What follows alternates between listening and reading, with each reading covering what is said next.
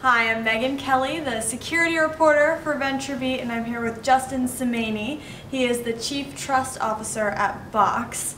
And so we all know Box is a cloud file storage, file sharing entity, works with a lot of enterprises.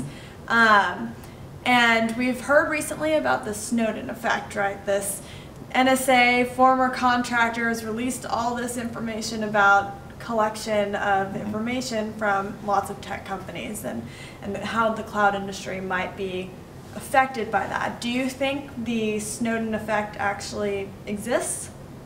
I think there's a lot of conversation in regards to the issue of intelligence gathering, criminal warrants on individuals, and how is information collected for cases that are done.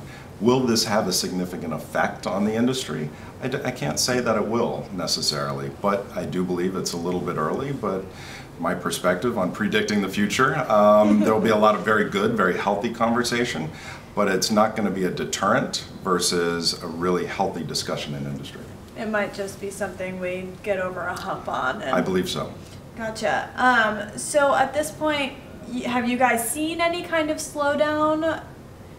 Again, it's probably still too early, but for everything that I've seen, no, I can't say that we have. Excellent. And then you wouldn't expect a slowdown then? No, I would not. So in terms of last week, we saw this information about the NSA being able to crack encryption and yes.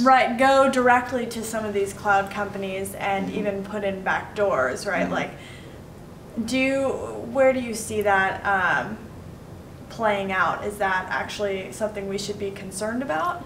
Yeah, I've been in the industry for quite some time and had a lot of very strong conversations with my peers throughout the years.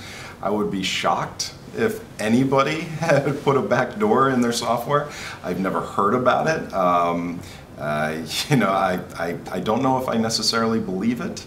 All I can say is I would be incredibly shocked if anybody did that. So I personally have no fear of it. Yeah, so. It's a little outlandish to you? Yeah, it's beyond outlandish to me. But you know, there's stranger things have happened. But you know, as far as I can tell, it's a non-event kind of issue. I think earlier someone was discussing just the sheer size of developer groups and that you know, someone along the line might be able to tell.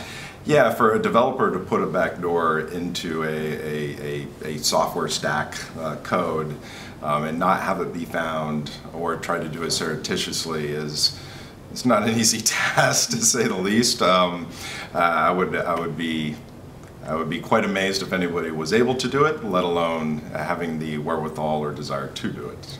So if the government ever came to Box, would Box ever put a backdoor in? No, we would not do that.